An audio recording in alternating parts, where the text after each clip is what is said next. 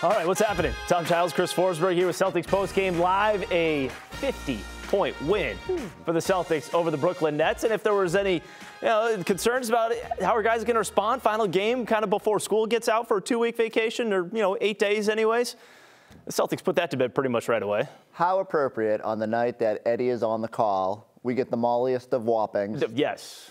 In the season. I guess it wasn't even their biggest win of the season. That Indiana win was slightly bigger. But this just felt the most lopsided because they were just toying with them the entire night on both sides of the ball. And yes, I was worried a little bit about what the energy level would be. And then Derek White goes on and is a plus 44 in 29 minutes. And Jason Tatum is awesome and doing everything. So credit to the Celtics. We've talked a lot this season about needing to focus in certain moments, whether it's coming off a loss or whatever the case may be. Man, they were just they went into the break with some serious momentum here, not just in terms of how far ahead they are in the Eastern Conference standings, but just with dominating performance and feeling good about yourself. They put up 136 points, Chris, and Porzingis didn't play in the second half. He had 15 at halftime. Jason Tatum only had 20, which means the scoring up and down is off the charts from all of the supporting cast in this one, including Sam Hauser, who's standing by with Abby Chin. Sam, there could have been a lot of excuses in this game. Second night of a back-to-back heading into the break, but you guys came out with a defensive intensity that was on another level. What was the key to putting this game away early? We're just taking it a day at a time. Our goal every day is to win the day, and we did that today. So, it's a good treat going into All-Star break now, winning, this big, but we were just trying to focus on today. Yeah, you have won 6 straight, 43-12. How are you feeling about where you guys are at? Yeah, big picture, it's been a good season so far. Get some time to rest up, get our minds and bodies right, come back and finish this thing out for the rest of the year, but definitely still some areas to get better at. Sam, we had Luke mic'd up, and we caught him singing on the bench. Whitney Houston, I want to dance with somebody. Does he do that often? Luke can hold a tune.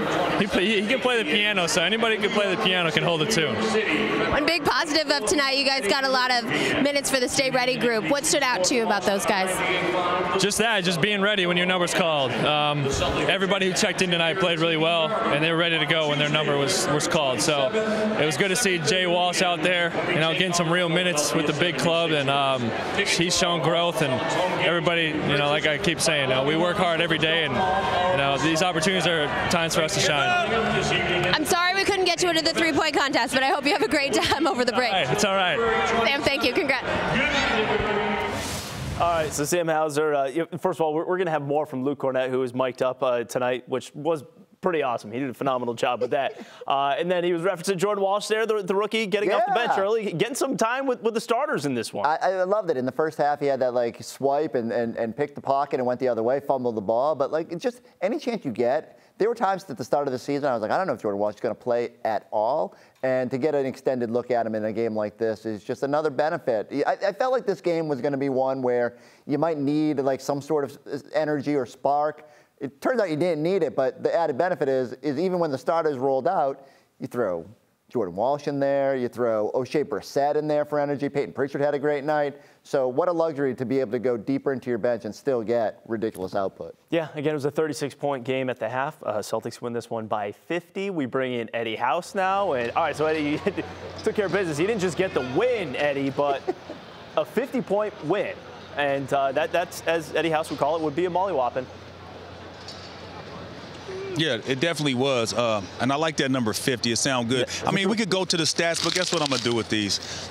Get them up out of here because it was a mollywhopper. There's no need to talk about the numbers or anything like that. I say what the Celtics did from the beginning of the game. I thought they expressed how dominant they were on the defensive end. I thought perimeter defense was impeccable. They were sliding their feet. Their hands were extremely active. They got multiple deflections on multiple possessions back to back. Luke Cornett anchoring the defense had his 3 block shots, and then I thought that just spearheaded the offense. From that point of being locked in defensively, on the offensive end, their spacing was great, and they took advantage of every single matchup that they could take advantage. They exploited the Brooklyn Nets tonight.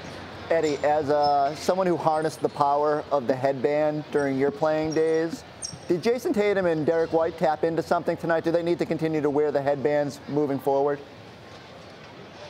I don't know. I was tripping off that when they came out. I was like, okay, HBG, right? The headband gang, right? They came out and they were like gangbusters. And I mean, if that's something that is going to give you power, you know what I mean? You know how Samson, it was his hair, right? Maybe it's the headband for these guys, you know, and if that's it, then let's roll with it, whatever it is. But I love the way that we went into the All-Star break, took care of business, and now you have time to reflect, relax a little bit, get away from the game, and reset your mind. And Drew Holiday spoke about that last night. It's like refreshing your mind for that last stretch run, and it's going to be a sprint, and it's going to be hard. It's going to be tough. But, you know, I think this team is setting themselves up and putting themselves in a great position to do that. All right, one more before we let you go. But what did you just think of the professionalism of the Celtics going into this game? I mean, again, it could have been one of those, well, they go up by 36, and then maybe they slow things down in the second half. But they just went out there and just dominated from start to finish like this was their final chance to play some basketball for 8 days.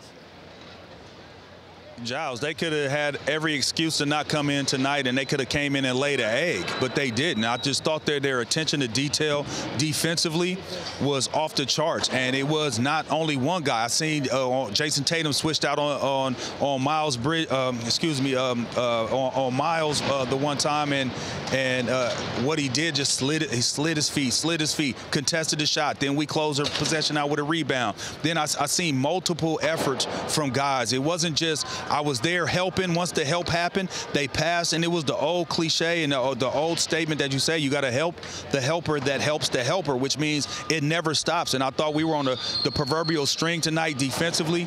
They played extremely hard. It led into great offensive opportunities, and it was just one of those games. So everybody that was here, it's Valentine's Day, right? And besides me having the honor of working with the legend and being able to call a game with him, I mean, to see this type of game that happened, and it's Valentine's Day, so it was nothing but love given out. Nothing but love. The Celtics gave love to the fans, gave love to me, gave love to you. And, I mean, you know, it's time for the All-Star break now, you know, and everybody else gets some love. Not sure the Nets felt much love tonight. That's true. But you know what? That's okay. Someone had to play that role. We're not worried about the Nets. Yeah, exactly.